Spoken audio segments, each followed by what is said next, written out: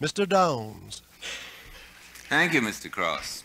Even though they're actually a rather dazzling array of stars, our panel today really reminds me about the old-fashioned saying of a rose among the thorns. Our only lady, our rose, is Martina Arroyo.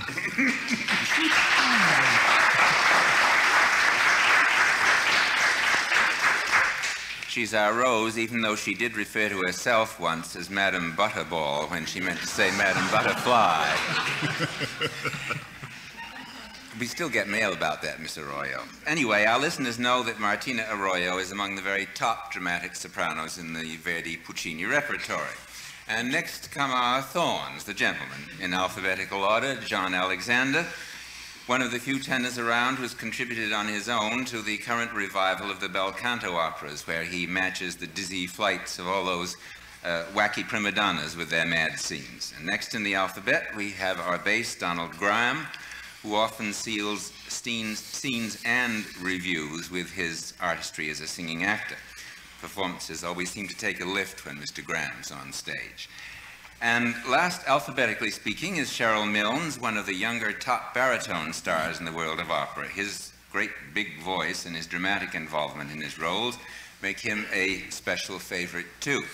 So we have actually 4 contrasting voices from bottom to top of the human singing range, and what is a little unusual about these 4 artists is that their speaking voices really sound like their singing range. Even if we didn't identify them for you, you could tell which is which, and all they have to do is say hello. Hello. Hello. Hello. Hello. Now, Hello. Hello. Hello. There was something wrong with that, Martina. Beautiful production. Now, what do you have to say to this from Corinne D. Anderson of Lawrence, Kansas? She writes, "For me, one of the most enjoyable aspects of each Singers Roundtable is the hearty laughter of the participants. Everybody seems to be having such a good time. And assuming that this is the natural laugh of the singers, I'm intrigued to know how these same singers laugh on stage in their roles, as sometimes a composer writes out the notes of a laugh, and sometimes he simply tells you to laugh, and sometimes the singers throw in a laugh on their own. So Miss Anderson's request is, won't the singers please give us a sample of one of their stage laughs? Well, you have Miss to actually Arroyo. be a little bit different because it's very, you know, if you're singing, I'm dear little butterfly, and you go, oh! It doesn't make sense. So you go, oh! That sort of laugh. But even worse is when you have to scream because, you know, you don't want to let out with a blood curdling. So you go, oh! That's not going to curdle my blood, Mr. Gounod wrote it beautifully in Faust. Yes, how do you do that? Well, Let us how hear you it. do it is, first of all, you have to start up on a high G, which Sherrill would love to sing for you. But with that, you know, I don't know where it is right now, but it's somewhere way up there. And then there's another octave, ha, ha, ha, ha, and then the last, ah, ah, ah, ah. A wonderful sneer in the voice, Mr. Gramm. Mr. Milnes. Well, a couple of examples where it's indicated to laugh, but there are no notes printed for the laughing. In the Credo, Iago's Credo and Otello, at the end of the aria, E vecchia fola il cielo, which is, of course, the evil That's kind the of laugh. audience. So that's after my laugh comes the audience laugh. Or another kind which is just interpolated in the barber, for instance, per un barbiere, di qualità, to play with the words, a different kind of laugh. A little happier than your sinister Otello. Well, Mr. Alexander, do you contribute any laughter in your? You're more serious. I'm a more serious singer, yes, but we do. Well, it takes care of the that seriousness. answers your question, I see. Yes. How about stage entrances? Some of the entrances and exits too, for that matter, have a tremendous dramatic punch, and they can be as exciting as any action in the entire opera. Nathaniel Brown of Edmonds, Washington, asks you, what entrances and exits give you your biggest kick? And are there any you worry about, by the way?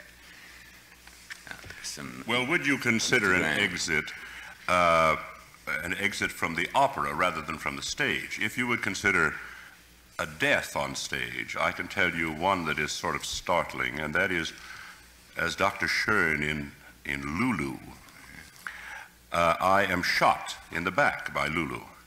I did it in Boston once, 2 years ago, when neither the gun on stage in Lulu's hand nor the backup gun in the wings went off. And you have to not only laugh, not in this case, but gasp and go, ooh, ooh, as the bullets are fired on bang, after 2, 3, 5, bang, bang, bang, bang. So I died of apoplexy, I guess. I grabbed my back and fell forward and died. Made a real exit.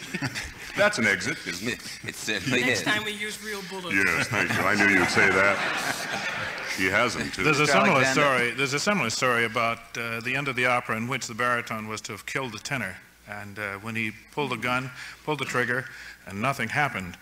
And in his desperation, he threw the gun away, but he had no knife. He had no way in which to kill the tenor, and they had to end the opera somehow. So the tenor had his back to him, and the baritone went over and just gave him a swift kick in the pants.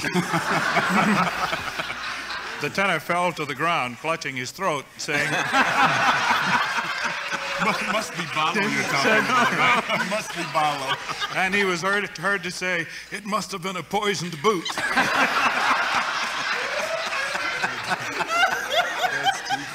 It's not in there. That's too funny. Mr. Milnes. Well, this is sort of a side exit entrance in Tosca. First act, Scarpia goes off to investigate the small chapel, Attavanti. And I was doing it one time in a smaller theater, and the light that was, one of the lights that was lighting the stage was very low, and I went off to pick up the basket and so forth. It came on, and the light, edge of the light caught my wig and lifted it up. And it's the cue right before fu grave sbaglio quel colpo di canone. It was a grave sbaglio, all right, because I'm walking on stage pulling my wig back down, hoping that my hair doesn't show. I've sung with you when I had to pull my wig back on, too. Oh, no, on stage. Indeed. Mr. Arroyo, you have some marvelous entrances in your... Yes, but a soprano, you see, it's too serious. You can't get around this way. Only once on a tour in Cleveland, Aida, the scenery had not been properly attached to the floor, and I went to go on and make a live exit, and the whole thing slid right on. So I slid in as Aida, which was pretty nice. Of course, I think another time on tour with various companies, sometimes the sets aren't as stationary, and relating to the same thing Martina was talking about. There's nothing more embarrassing than to go up to a column that's supposed to be marble, and you lean against it or something, and it starts to move off stage. Well, I wish there were time to talk seriously about some of your fabulous entrances. We were I'm looking serious. forward, and some of your exits, too. We all realize, writes Colonel Daniel Harris, Jr. of Alexandria, Virginia, that you, as fabulously trained and polished artists, face your roles with confidence. But is there in any of your roles a phrase so tricky that you automatically worry about it every time you sing the role? And would you be so kind as to demonstrate this tricky phrase for us? Mr. Alexander. I think the one that comes to mind for me is the part of Walter in Meistersinger. And in the last act, he must sing 9 verses of the prize song. And each time it's different. And these come, for instance, he sings Wunder ob Wunder. And the next time he sings wohnlich tragend, and then abendlich dämmend, morgendlich leuchtend. And it goes on and on and on. 9 times this comes. And each time it's a little bit different. So you have to really be on top of it. Otherwise, you're really in trouble. And If you can't miss- depend on your prompter. He's going to look at you and go, bravo. And if you miss one of the verses, you don't get the prize, right? Right, That's right. true. Mr. Milnes.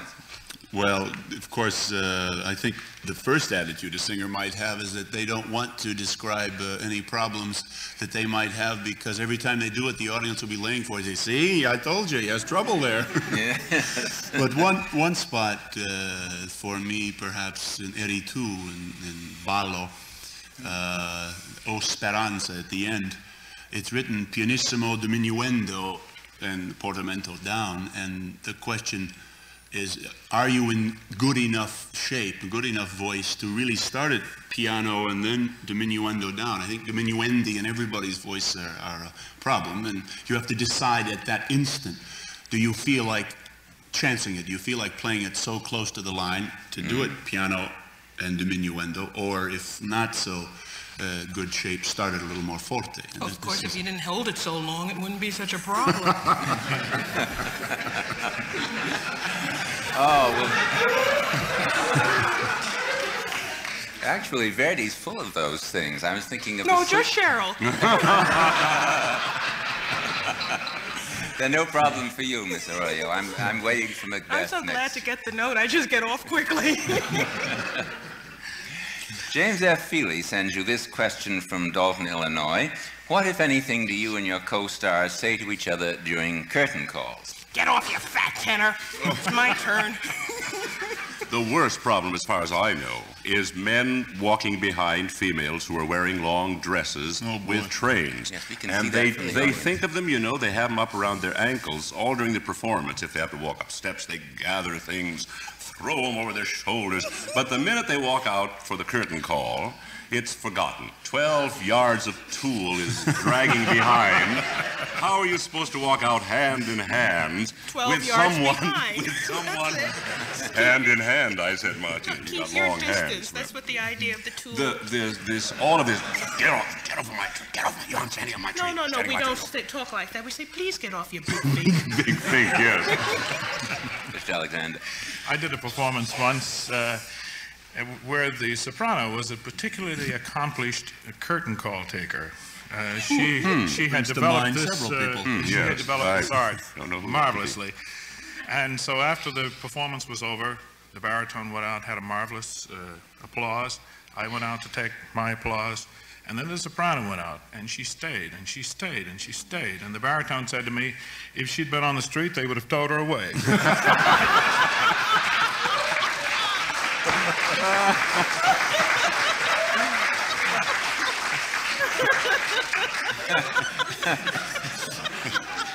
I think that's the ringer. That's the ringer for this afternoon.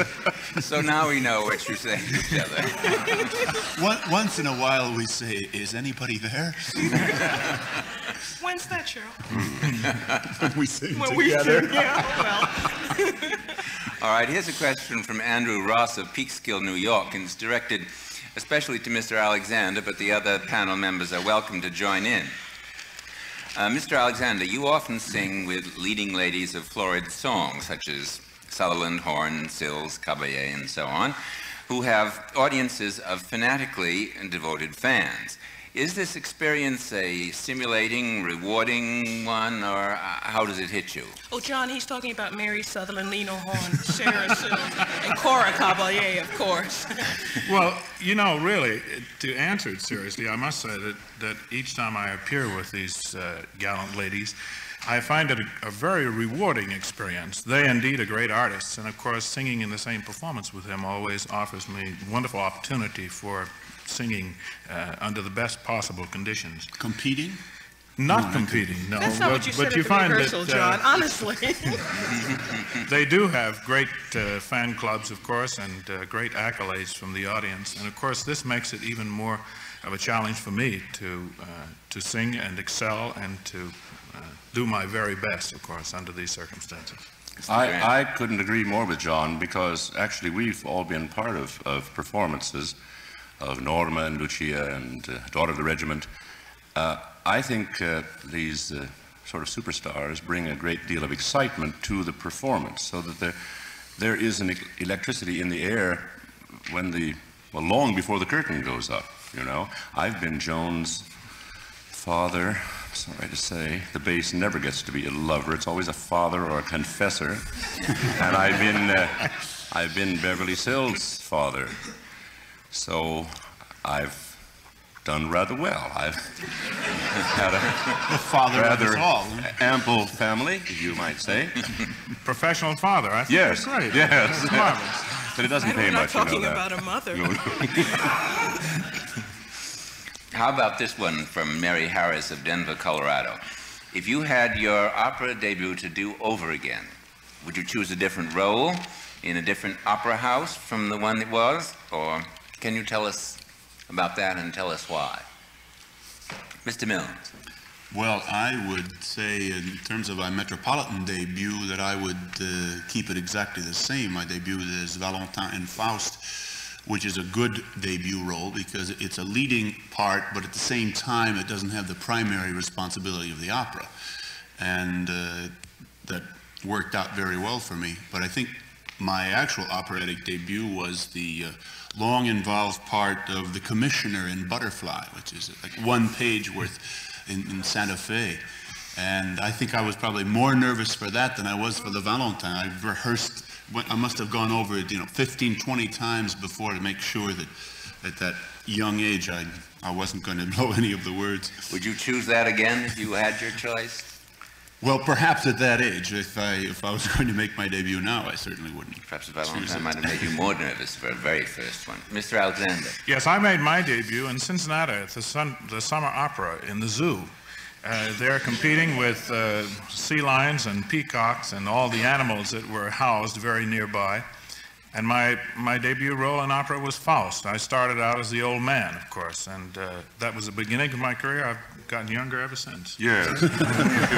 Quite a role to begin in. Mr. Arroyo. Well, I didn't debut in Cincinnati, but I did sing Aida there, and at the end of O Patria Mia, a hyena went off and right afterwards. It was a little bit disalarming. Are you sure that was a hyena? Well, I mean, I don't know. You said it. I think maybe it was. I know I made my debut Mr. Gramm. practically in a farmyard when I was a student in Chicago. The Midwest or Universal Opera Company or something like that did Lucia, and I sang Raimondo. And it was at the 8th Street Theater, which at that time housed the WLS Barn Dance on Saturday night. I realize that no one who listens to Met broadcasts ever listened to the Barn Dance, but we had no stage rehearsal. We were there Saturday afternoon for a Sunday performance with the bales of hay and the hay rack on stage and the little leftovers around. And I didn't know... Some of those places, too. I didn't know what... who Bide the Band was. I think this was a question that we talked about earlier. I didn't know what the role was, and a colleague helped me enormously. He said, whenever I go out on stage, it was baritone Al Brazis, remember him? Who said, you shouldn't be on stage now, but come along. Why not? Because you'll never get on stage if you're going to just wait until you should. So I trailed behind him, and when it was loud and high, I raised my hands, and when it was soft and low, I lowered my head, and it was an enormous success. He's still doing it. He's still doing it. Up go the hands. That's down. really What else? Well, you got through that. I would have changed the circumstances, yes, not You necessarily would. the role. Not necessarily the role. Well, apparently you didn't make any boo-boos, but here's a question from Paula McCarter Collins of Pleasant Point, Maine, and she asks you to confess about that kind of thing. Did you ever make a real boo-boo during a performance which threw the rest of the cast for a while? That's a real Never. confession. No. Do you feel in a confessing mood, Mr. I feel in a confessing mood. I was doing a performance of Taming of the Shrew at New York City Opera, and in the duet between the soprano and myself, we kissed at the front of the stage, and then I took her back to a bench and put her down on the bench, and I got down on one knee, and in the opening night, I did just this, and when I put her down on the bench and I got down on one knee, I looked up and my goatee was hanging from under her chin.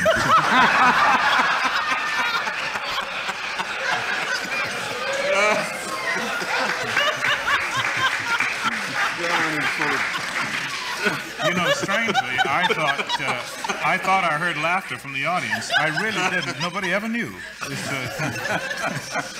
No, those are times in opera that are just incredible. You don't quite know what to do, and it's It's very embarrassing.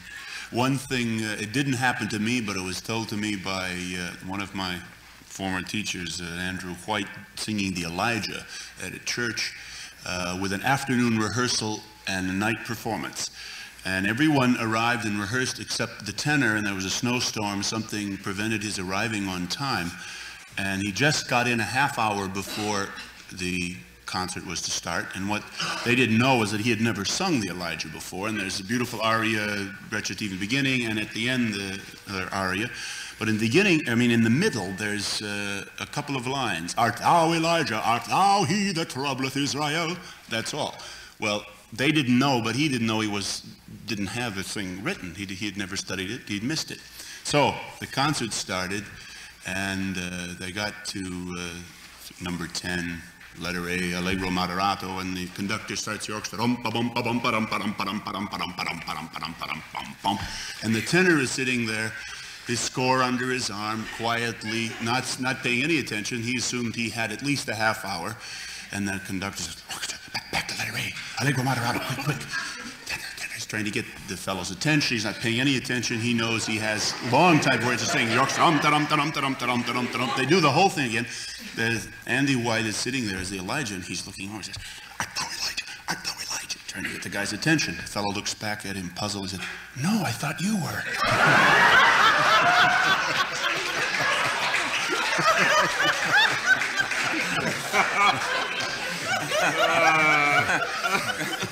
Mr. Alexander. Just a quick story about a tenor who was doing St. Matthew Passion for the 100th time. And it came time for him to get up and sing. And of course, he didn't look at the music because he knew it. He had done it so many times. And he got up and he sang, and Jesus, Peter said.